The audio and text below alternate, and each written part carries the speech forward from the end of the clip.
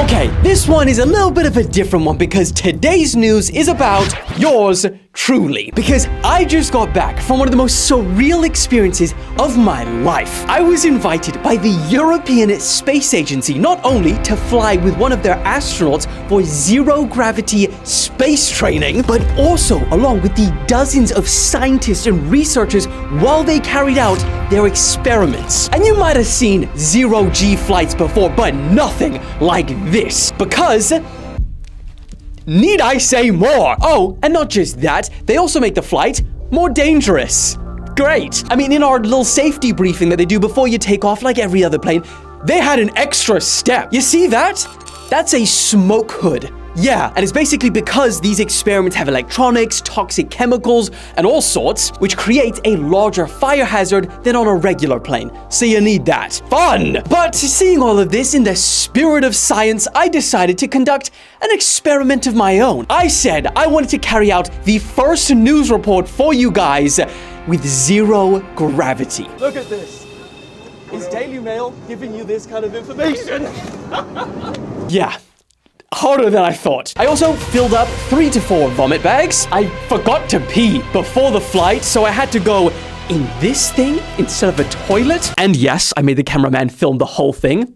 I don't know if I should say you're welcome. Oh, and also my head took one too many beatings. This kind of information.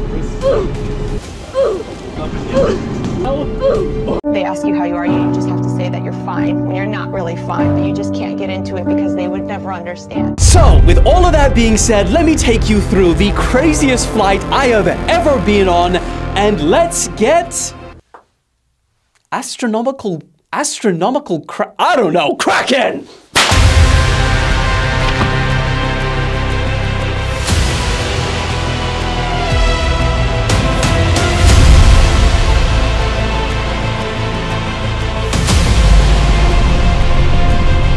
Too late now, Dylan. Try not to die.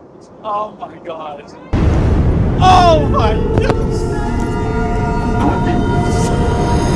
I don't know where I am! So, on Wednesday last week, I turned up to this place in Bordeaux, France, right? And I'm not gonna lie, okay? The Uber, first of all, couldn't find it. When I did arrive, it's just like this gate and this building which is under renovation. And then I was greeted by Eric Cantona. Turns out, though, that this was the super genius version, named Neil. And as soon as I got in, Neil freaking gave me some very comforting words. Am I gonna be okay today? Very, very few people have ever left us on a stretcher. Few. Let's not talk about numbers. You'll probably be fine, and if not, we'll mail the pieces home. But then Neil lifts my mood by telling me that I get my own flight suit. Not permanently. Did get to keep these, though, as you can see. And it was an actual flight suit that astronauts use. But then he dropped my mood way back down when he told me why I get my own suit. So we've got a lot of different experiments on board. Some of them have high temperatures, some of them have toxic chemicals. So you want something that's flame resistant, you want something that's chemical resistant. Just in case there's a problem, you know, we hope for the best, we plan for the worst. So this is made of Nomex. It's the same stuff as the astronauts' flight suits. And this will protect you in case anything goes wrong, well, from most things, at least. So, I tried this suit on, and it fits like a glove. And before you say anything, it was actually a medium, all right? Medium's pretty damn good. I could go to space without any training. No, the other way. It doesn't matter. We then headed out to the airfield, which came with extremely high security, multiple passport checks, and also my own special permission card. I'm sure it's got its own name. But then, as we walk on over to the plane, good old Neil, I mean the man who I swear made it his mission to take any ounce of confidence I might have had before and burn it in hell. Because he starts filling me in on all of the details around what I'm about to get put through and experience. A computer would say, that's too unsafe. You can't do that. A modern Airbus would stop you from doing it. Yeah. But because we've got mechanical control, it can't stop us from doing it. So all of the computer alarms will go off, and we just ignore them and carry on flying. We fling this plane up in the air as hard as we can until it's 50 degrees nose up. At the very apex, we've lost so much speed. We are below the stall speed of the aircraft. Wait, what? The slow speed we are going at the top of the parabola, this aircraft couldn't fly if it wanted to. But that's okay, we don't want to fly. We want to fall. Okay. And if I we think fall, I might call this off. we have to fall to pick up enough speed for the wings to start working again. Start working. Working is the key word there. We have 20 seconds of double gravity on the way up, 20 seconds of zero gravity on the way over, 20 seconds of double gravity again on the way out. That takes about a minute. We're going to do it to you every 3 minutes for 2 hours. 2 hours of this? Yeah. 31 times is actually crazy. I think surely by the end of the 30, you get used to it or no? Oh no. But also, as we head up to the plane, I say, can I see the cockpit? And oh my Lord, I'm gonna say it right now, okay? I do not believe that every pilot, nay, no pilot would know off the top of their head what every single controller in there does, all right? I don't care what you're gonna say, I don't believe it. This is ridiculous. But that's a standard aircraft. This is nothing special. We haven't really changed anything apart from these two extra screens. But don't ask too much about them, otherwise I have to press the ejector seat. What? Where? No, come on, let's go. Now, when it was finally time to actually take off and leave Earth, they keep actually a few seats, a handful of seats right at the back, you know, for taking off, landing, for all of the scientists and researchers. And me, I guess. But this is when I found out how old the plane was. Just watch this. When was this built, this plane? Quite a while ago. Look what they have. That is for smoking. It's called an ashtray. So we take off, all goes well, no matter how old the plane is, and then the big moment starts to finally arrive. Hearts are pounding, nerves are flickering, I don't know what nerves do, but it was coming. Okay, so wait, when it goes back to 2G, Yeah. and what if I'm on the ceiling at that point? You won't be for long. Again, you lay there, roll onto your back, stare at a point on the ceiling, fix your gaze, do not move your head, and then you'll be free to move as normal, just like this. It'll be 1G again for a whole 1.5 minutes, and then we go again, and again, and again, and again. So, I'll get out of your way, you lay down. Yeah, lay down. It's too late now, Dylan. Try not to die. Oh my God. Oh my God. That is... Tell us what you feel. ridiculous. I feel like my face is getting extreme Botox. Here we go. Okay. Touch off gently.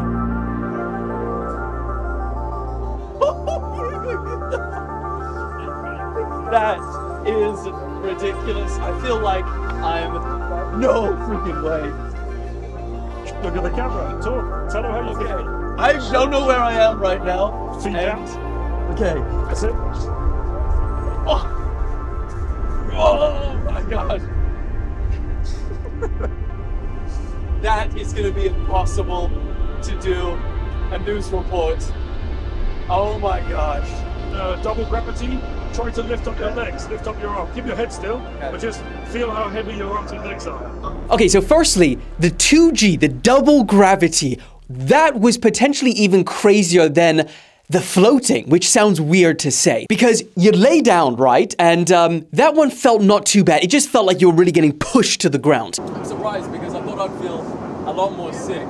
Then I tried actually sitting up, and that's when all of the blood drains because you're sat up and it goes in, I guess, to your stomach area. That was a lot harder, and your face gets pulled down. And then at the end, I did standing, which was the final one when I was really trying to like land in my stand mode Superman. And that was the craziest one because the blood drains even further and you gotta really tense your legs so it doesn't go all the way down to your freaking quads. I'm so tempted to look for Neil right now, but I'm gonna remember my training and keep my head. I can come in. Good job. Come on up. You're a natural. That was everything we got taught, wasn't it, Neil? Did I make you proud? I'm not looking at you right now, but I'm suspecting tears in his eyes. Oh, it's so emotional. You've made me very, very proud. Woo! And then obviously, I'm sure you want to know what it feels like to float. And this is where things get tricky because it's very hard to articulate the exact feeling because everything's relative, right? Every sensation that I could describe to you is a comparison of what something else feels like. And the best comparison I can make is like, it's like you're underwater, right? That feeling of when you're underwater, but that water is like so thin and you touch this side and you flip. Another thing is that you imagine when you turn upside down, you know, the blood goes to your head.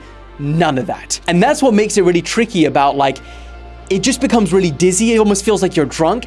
And at points you do actually lose track of where's upside down and where's the right way around. Another one that's pretty interesting is that your brain performs better up with zero gravity. You have better cognition. And secondly, they've done brain scans before and after you do a zero gravity experience, and your brain literally creates new neural pathways to adapt to this experience you've never felt before. So right now, my brain is different. Yeah, I'm not gonna say that I'm evolving faster than the rest of you, but I am! Superior news, Daddy! Is Daily Mail's brain superior to mine? No. I've got a different brain now. I've got unlocked a new level. Anyway, another experience that I never thought I'd have is I forgot to freaking pee. So you need to pee. I need to pee. Should we be fast? They told me to pee. They said it was gonna be 3 hours, and I thought, I didn't think actually, that was the point. And so I had to pee in this bag/cup thing. Alex, I guess, roll the clip. Please remember to zip the Ziploc closed when you are finished. Okay. Can I leave the door open so you can film No. it? The stream has started, boys. The stream has started. Everything is going well. Now there's a little bit of anxiety thinking, we might not be finished in time. Do I close off shop before we finish? Now, I think it's time to zip the bag. One last shake. Zip up. I'm the most proud I've ever been. Can I put that in there? You okay now? That, I think I could be more proud of that than the zero gravity. But then, after peeing successfully and proudly, it was time to start looking at the experiments. Now it's a little bit different. You're outside the experiment area. You have to be secured to the floor. Still just keep your head still. But now we're getting to zero G. And you can watch these guys. So you see on the treadmill this time, they're not running, they are bouncing, testing the shock into the bones, into the skeleton. Those accelerometers on the ankles, sensing what they're doing. And then to your right, they're doing this translation exercise. Everybody's focused and working. It's very different than in the free-floating area, isn't it? So this is really a mock-up of the glove box that they will have on orbit. So practicing all of these really difficult manipulations, using these thick gloves, very small pieces, it's easy to lose track of them. It's really quite a difficult task for them to do.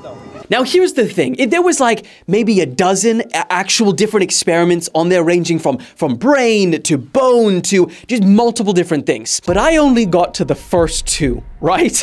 Before my stomach started to turn. I started needing, you know, craving those deep breaths when you feel sick, like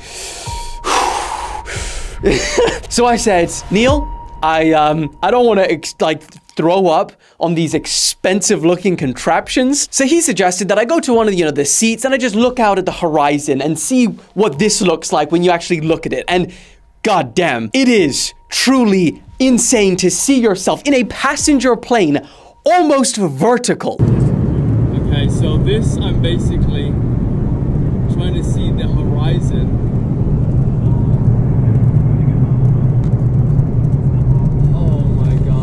Watch. Oh my. Oh. That's what we've been doing every single time. Look how steep we are falling. Feels like we're about to do a 360.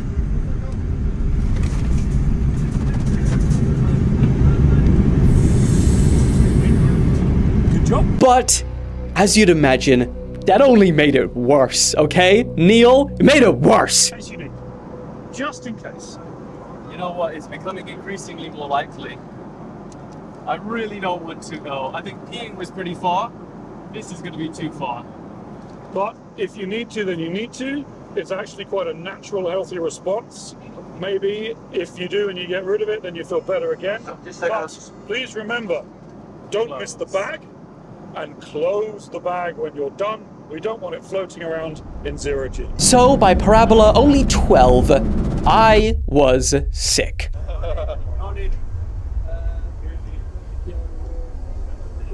How's it going? Very nice. Yeah? The worst part about this is that there were still 19 to go. I was sick twice more, and by the time it got to about parabola 25, it started to feel like torture. I mean, at the start, you can see me smiling when I'm like, oh my god, no gravity. But towards the end, I wish you could have seen me. I was like floating in this seat, eyes closed, super serious face, just like... I know it was a once-in-a-lifetime experience, but I was fighting for my life. Parabola finished. That's the end. How you doing? 3 bags full. You said you wanted a challenge. Did we give you a challenge? Yes. Would you do it any differently? No chance. I regret nothing. I regret nothing. The ground. The solid ground for you. And you know what? I didn't expect to say this, but when we actually touched down and we felt gravity again, I said, welcome back. I love gravity. I love gravity. No. Come on, man. You can do it. So, how was your flight? Okay, I've been thinking about the best way to describe. It's like you've discovered chocolate for the first time. And so you're eating it, and you eat so much because it's so amazing that you get so sick and you never want to eat chocolate again. You never want to do this again. Give me 5 years. Give me 5 years.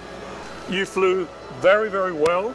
Yeah, actually. For the first 10, 15 parabolas. Listen up. Now, this is the point where you want to listen. I have to say, our boy here is a natural at moving around in 0G, just not for too long. We're here for a good time, not a long time. Mission accomplished. It was an absolute pleasure to fly with you. I'm sorry that we broke you. Maybe we'll see you again. 100%. We're out. Thank you very much. We'll see you later. man, with all of that being said, I just want to say a huge shout out to Neil, to the European Space Agency, to Novaspace. This was honestly an absolute dream that very, very few people on Earth actually get to experience at some point in their life. I mean, Mr. Beast said he paid $250K to experience what I experienced for free. So I just want to say thank you, and I'm so grateful that you chose me to have this experience. I hope I did it justice, and I look forward to whatever the next adventure may be. I love you guys, and I'll see you again on Monday or Tuesday. Infinity and beyond!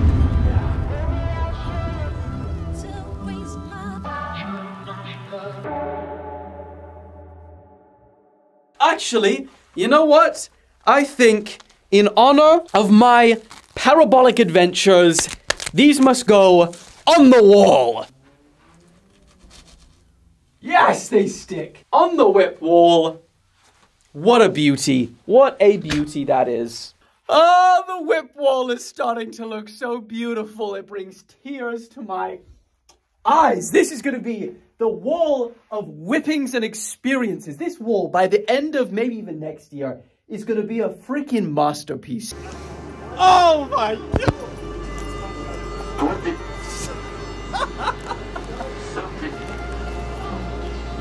I don't know where I am. I have a feeling that Neil really enjoyed that one.